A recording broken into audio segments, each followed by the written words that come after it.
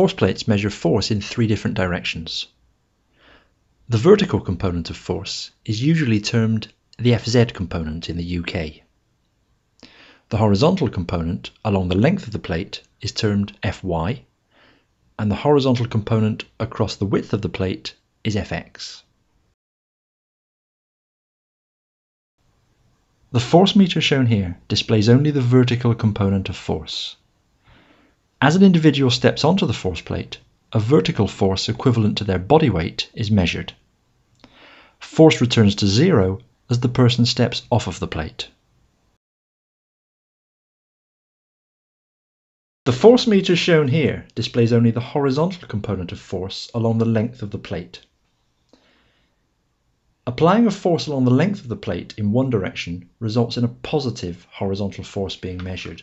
Application of force in the opposite direction results in a negative force being measured.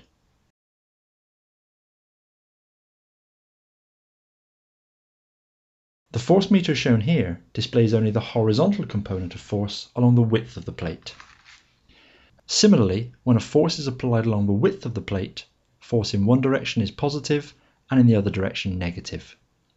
For both Fx and Fy, the positive and negative directions can usually be switched through the force platform software.